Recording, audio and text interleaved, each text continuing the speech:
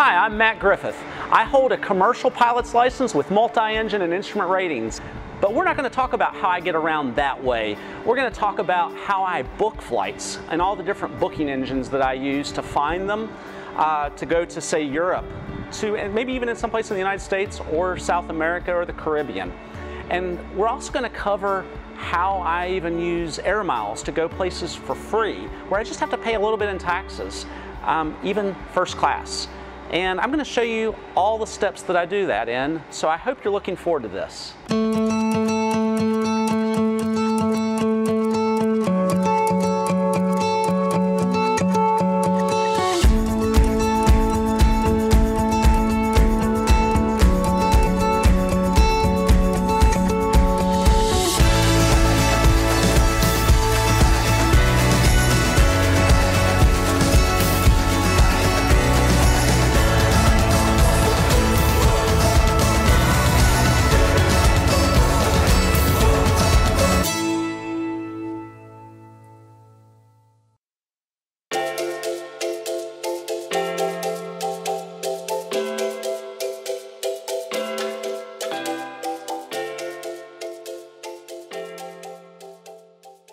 I prefer to search for flights on a desktop computer, and ideally a computer with 2 monitors, but you can easily do this on a single monitor. Oh, hey! Well, you get to see my office and my inner nerd. This is one of my favorite websites to begin my flight searches. It is called Matrix, and it is by ITA Software, which Google bought several years ago. This site allows for very complex searches and makes them easy to do. The one thing you need to note is this site merely gives you the airline, flight numbers, and pricing. You cannot book your flight from this site. But once you find the flight you like, either based on price, duration, departure and arrival times, or a combination of those, you can now take that information and go find the same set of flights from Expedia or even the airline's own website. There are advantages of booking direct with the airline too. Many airlines don't allow the online sites such as Expedia, Kayak, and others to have access to their full inventory of seats, giving them the lesser desired seats. You know, the middle seats and the ones toward the back of the plane and even the ones next to the bathroom. When you book directly through the airline, you typically have access to more window and aisle seats, as well as seats closer to the front of the plane. Let's do a search from my home airport in Greensboro, North Carolina to Charles de Gaulle Airport in Paris, France. I prefer to not use exact dates, as you can find better prices if you're not stuck to certain days. However, I know it's not always possible to do this, especially if you have kids in school or you're just simply stuck to a schedule.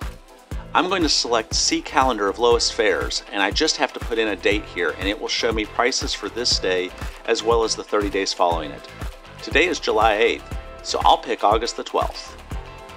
One of the great features of this site is it will let you pick a range of nights instead of a single number.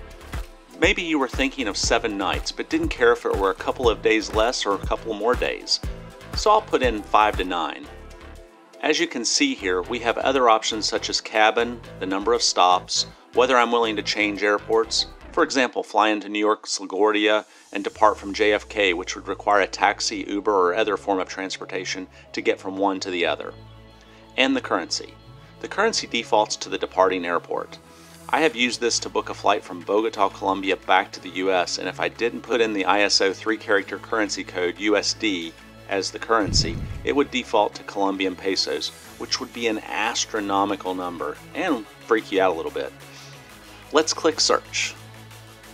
Depending on how complex your search is, it can take up to a minute for the results, so have some patience. The cheapest price is shown for each day on the calendar. Because I put in a range of nights to stay, as you mouse over the days, a pop-up will show the prices for each of those options. Clicking the number of nights will show you the airline and flight options for those number of nights. You expand the details on any set of flights to see the individual flights as well as layover. This screen will let you sort by departure, arrival, duration, and more, but it will also let you filter all of these headings as well.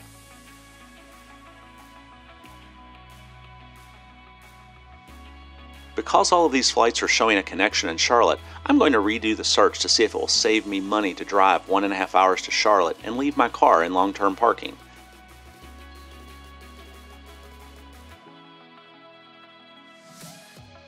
As you can see, my flights dropped from $1,479 to $1,180 by doing this, but these still aren't direct flights either. But I can save $300 by doing this. You figure $8 per day for long-term parking plus $20 worth of gasoline changes this savings to about $215. Now, I would just have to figure out if it's worth my time to do the drive. As you can see, the nonstop flights start at $1,333. So now I'm only trimming a few hours off of my flight and airport wait times. Now I want to show you how you can do multiple airport searches. For me, Greensboro is my home airport, but 1.5 hours to the east is Raleigh and 1.5 hours to the south is Charlotte. I can put all 3 airport codes in here separated by commas to search all 3. You would be amazed what kind of deals you'll find sometimes by doing this. Now, one thing to note on doing this, while it didn't happen on these particular results, I have on numerous occasions had it to return results where I would depart from one of those airports and arrive home at one of the other airports. So if you've left a car, you'll want to make sure your arrival airport is the same as your departing airport. A friend of mine who happens to be one of our parent company's stakeholders is a pilot for United Airlines. He lives in Greensboro and has told me when he's coming home from work, he'll sometimes fly to Raleigh and get an Uber ride home for around $90. He says it's nice because he doesn't pay for parking, his car doesn't get dinged in the parking lot, and he can chill out in the back seat or even sleep on the way home. So you can also do multiple airport searches for your destination too. In this example, maybe you're interested in Paris, Cologne, or Berlin.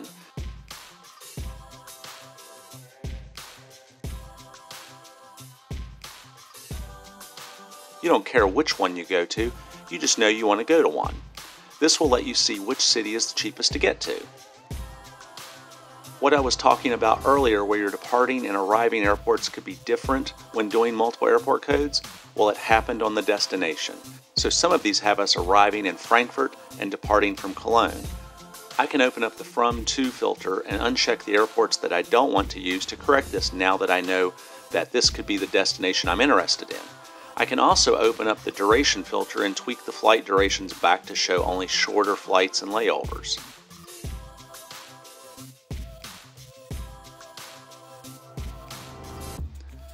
Now let's add Munich to the airport codes.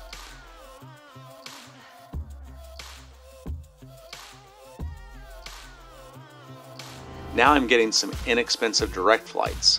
I'll remove Cologne and Frankfurt from these.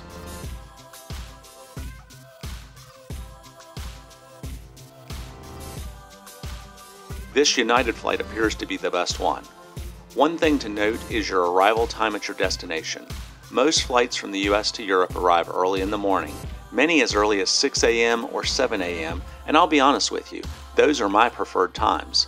If you arrive at 11 a.m. or even noon, by the time you go through passport control, baggage claim, and customs, then get transportation to your hotel or Airbnb, it's now mid-afternoon and you've lost any opportunity to do anything other than sightsee a little and have a meal.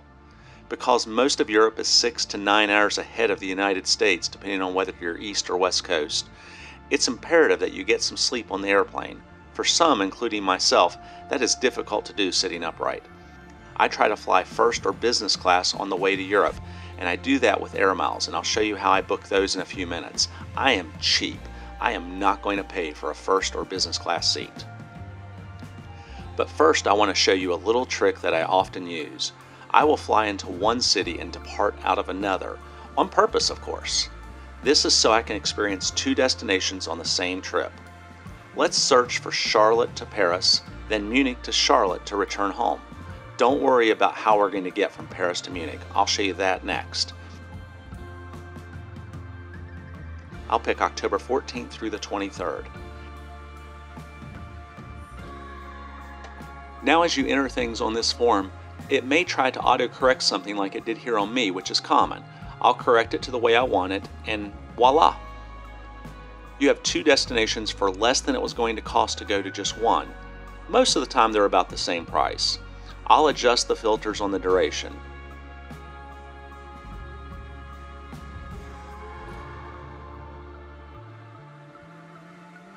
This looks like an excellent flight. Now let's go find our flight from Paris to Munich. I'll use Skyscanner or Momondo for this. Skyscanner and Momondo are excellent for finding airfare for the low-cost carriers such as EasyJet and Ryanair, but they still have all of the major standard airlines too. Let's pick October 19th so we have plenty of time in Paris. Remember, when departing from the US to Europe, you leave one day and arrive on the next, so you'll need to take that into account when planning your days out. So you can see we have a direct non-stop flight for $85 on Air France. There's typically plenty of flights to choose from at all different times. This one is early in the morning because I want to be able to have the full day to see the city and attractions. Now I want to show you one more feature that Skyscanner has. Suppose you don't know where you want to go, but you just want to go somewhere. You can put your departing airport in their search and choose everywhere in the destination. Then click the map link and it will reveal a map of the world with estimated prices popping up for the various destinations. You'll notice not every dot has a price above it, but if you mouse over each one, it will still reveal the price. There's nothing wrong with the red dots. The only difference between green dots and red dots are that the green dots are direct flights and the red ones have connections. You can drag this map around to see other parts of the world.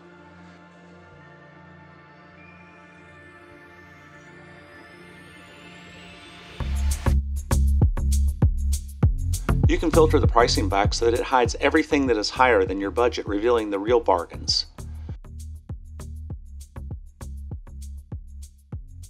Once you pick a place, you can select how many nights and the day and get current pricing. Keep in mind that the quantity of nights and the day you depart can affect this price negatively or positively. So from this search, you can see that we were able to find a direct flight from Charlotte to Barcelona for $608. If we click it, we'll be taken to a list of websites where we can book this flight.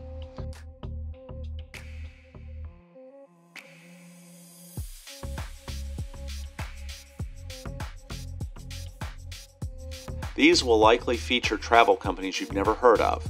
In this case, Travel Mary is the website that has this price. I'm in this business and I haven't heard of them. But don't fear, Skyscanner has vetted them. I've booked numerous flights this way and never had a problem.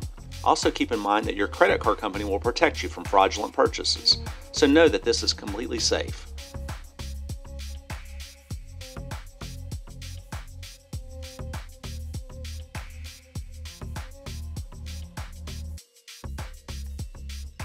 Momondo also has some features for finding destination ideas.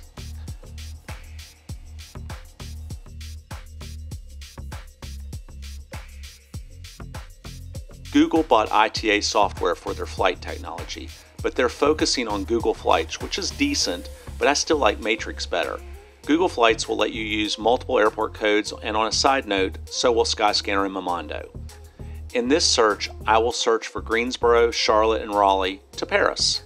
Here they do a good job of showing pricing on their calendar date picker, but a 25-hour set of return flights is not my cup of tea. Google also can show a map of prices similar to Skyscanner, but again, I like Skyscanner's implementation better. A lot of Google's filters are very similar to the ones found on Matrix, but Matrix still offers more customization over those filters. There's no question though that Google's style is more polished and current feeling, but that's to be expected. Matrix hasn't been updated in years.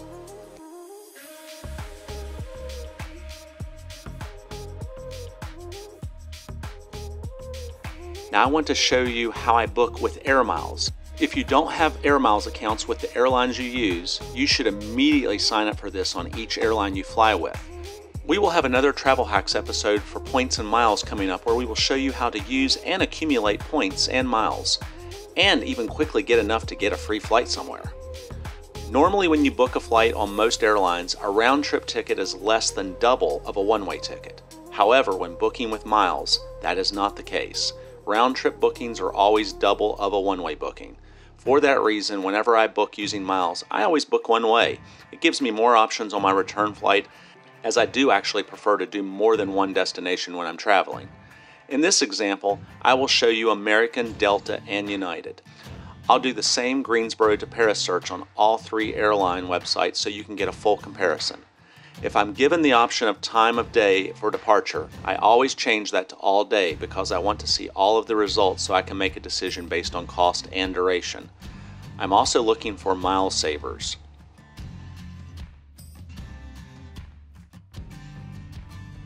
As you can see, this flight with American Airlines would require 30,000 miles and $5.60 in taxes.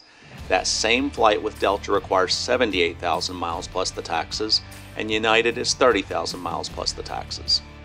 Now this is where I book first class or business class. In the case of business class seats that fold flat to go to Europe, American Airlines would require 57,500 miles plus taxes, whereas Delta requires 185,000 miles and United at 60,000 miles. As you can see, American and United are about the same, but for some crazy reason, Delta requires double the miles.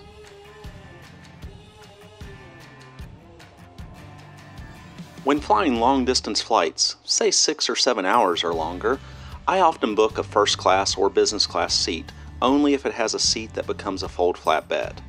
But I never buy these flights as they are literally 3 to 7 times the cost of economy and can be in the thousands of dollars and often more than $10,000. This is where booking with air miles is so beneficial because most of the time it only requires twice the miles of economy. First class and business class on long-haul flights is typically very nice.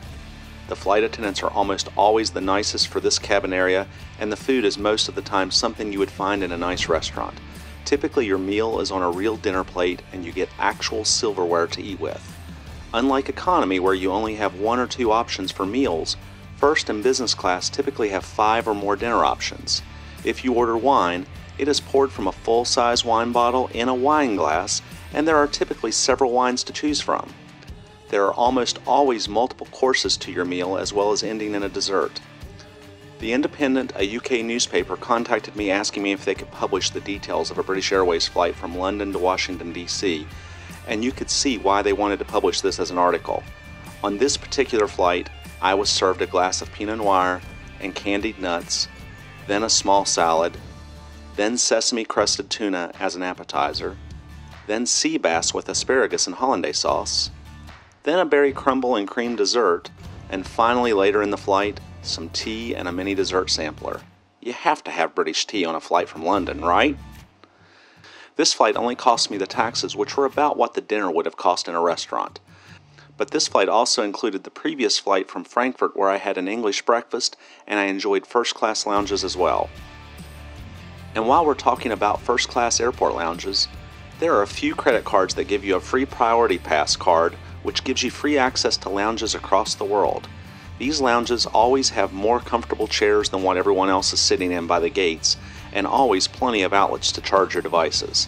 But they also have free snacks and non-alcoholic beverages, and I'd say that 95% of them have free alcoholic beverages as well. There are quite many that also have free food. Some have chairs that recline so you can rest, and even showers. I've even ran into one called Minute Suites in both Charlotte and Atlanta that have private rooms with your own sofa that is actually a bed, and they give you a pillow and bedding. There's also your own TV and mini fridge, but any snacks or drinks taken do cost here. But this is a great place to relieve some fatigue from traveling. And there are even some airports, Miami International for instance, where you get a $30 credit at a restaurant. In the case of Miami, Margaritaville and Corona Beach Club are some of the offerings. The great thing about this card is it gets anyone you're traveling with access to the lounges as well, although this varies on how many, but most of the time it will let you get up to 4 fellow travelers in. Occasionally there might be a restaurant or lounge that only allows you 1 or 2 additional guests, but it's rare. This Priority Pass card is worth its weight in gold to me. I love this card and it didn't cost me a dime. That's right, it was totally free. It came with my Chase Sapphire Reserve card. This card is, in my opinion, the best card for travel.